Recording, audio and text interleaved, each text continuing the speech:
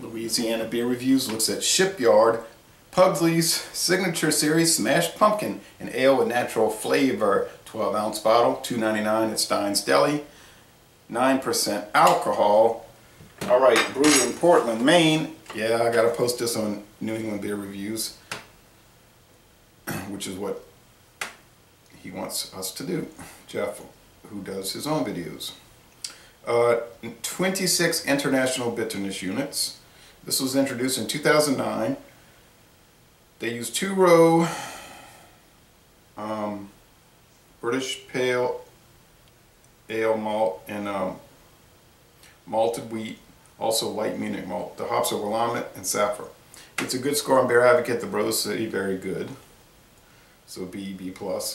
86 out of 100 on Rapier, 94 out of 100 for the style, and a most excellent score on the Beer and Me. I've never had it. People have often over the last few years asked me to do a smashed pumpkin review, and I said I can't get it. Okay, now I didn't realize it had a jack-o'-lantern on the cap. I would have had this posted before Halloween instead of after, but I didn't realize that.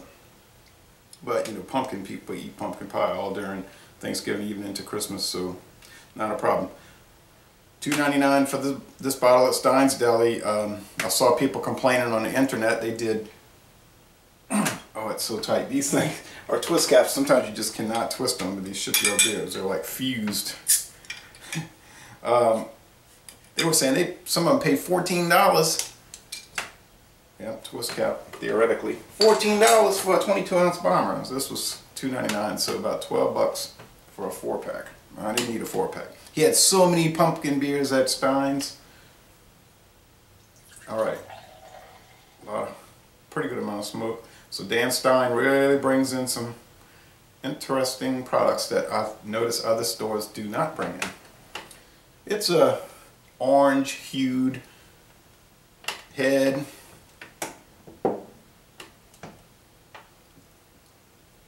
Like it has an orange tint to it on the white side, but now the appearance is orange, hazy, but not opaque, bubbly. Now you say, you're putting that in a NOLA. Well, I don't have a Shipyard shaker pint. You're putting it in a pint, a shaker pint? I read somebody had posted something on Facebook about the notorious shaker pint. A glass that was never meant to have any drinks in it. It's made for mixing drinks. It ruins the flavor and the aroma of the beer, blah, blah, and I read the article. I said, I don't know about all that. In fact, Shipyard, and a lot of other companies for that matter, but Shipyard shows not even a branded, it just shows a clear glass like this next to the smashed pumpkin. All right, I'm already smelling that aroma. Now, when I was wondering, because I was watching video reviews, I didn't comment on any of them since I hadn't had it, but I was watching them and they were saying, oh, it's, some people say it was just like a hopped up, heftier version of the Pumpkinhead. And Chad's beer reviews, he was saying it had some of that pumpkin soda. I never thought Pumpkinhead had a pumpkin soda flavor. I thought it had like a candle wax, spice candle. Let's go and see. It smells somewhat like the Pumpkinhead with the cinnamon and the ginger and all that, nutmeg. But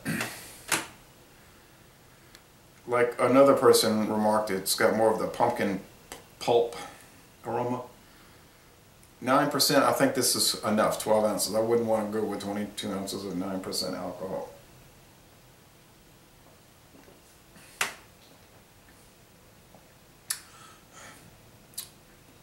I did notice most people so far, about halfway through, said they liked it better than Pumpkin. My problem with Pumpkin, and I've never done a video, but I drank some one time out of the bottle,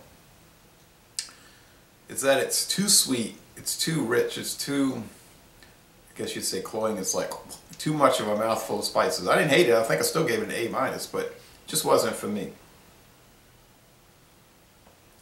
Well, this one has some peppery spices now, almost like white pepper, Jamaica pepper, also some cinnamon, nutmeg. But it definitely seems to have a pepper aspect, which is peculiar. Not really pumpkin pie crust or anything like that. pumpkin pulp, which is usually a low profile flavor, but you do pick up that gourd thing. What did they say the bitterness? 26? I guess so. It doesn't come out, nice lacing, it doesn't come out too bitter. 9% ABV. I'm kind of feeling that like proper hops used to talk about the gentle warmth with 9% alcohol before he abruptly quit and then abruptly came back and then abruptly quit again with what one video made. But enough of that.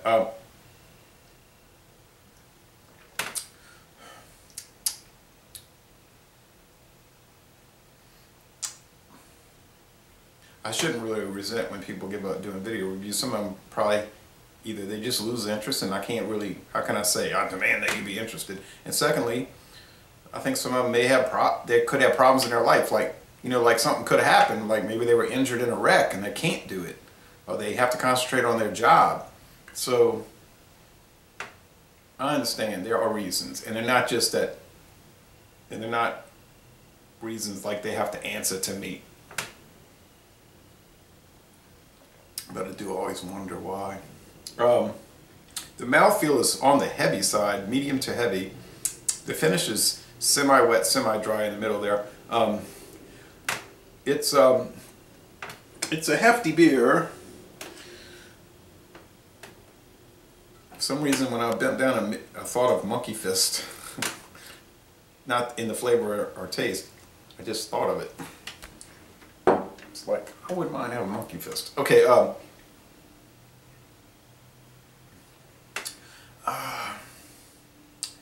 maybe the Ringwood yeast is giving it a unique character because it certainly is different. It's not like a run-of-the-mill pumpkin beer, but I don't even know if there is such a thing because most of the ones I tried do seem differentiated.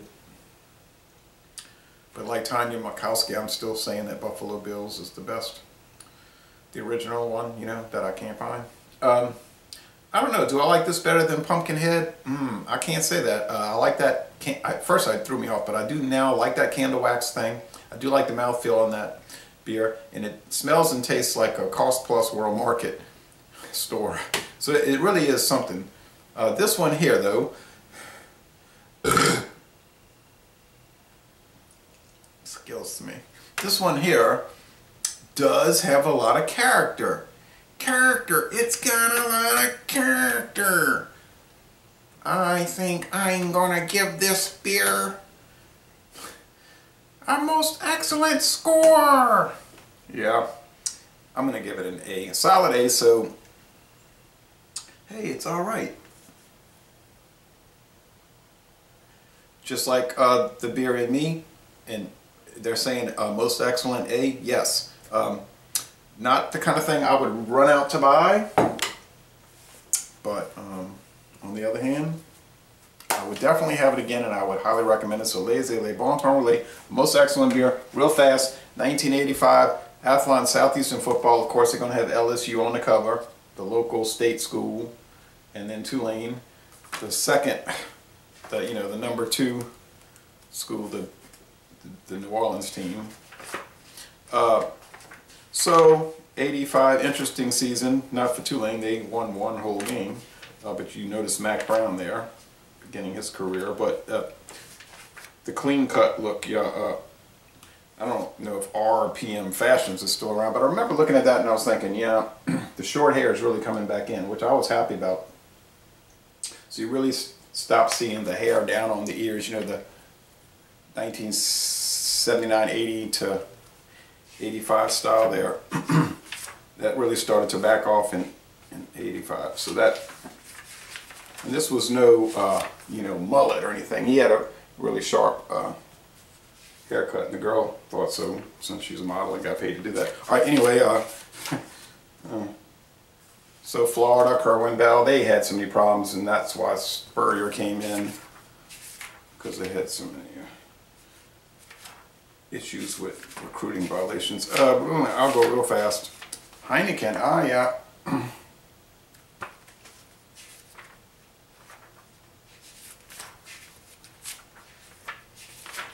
And Here's one more thing. Alabama, they went to white helmets for a while under Perkins, and that was actually going back to an older look, but the fans didn't like it.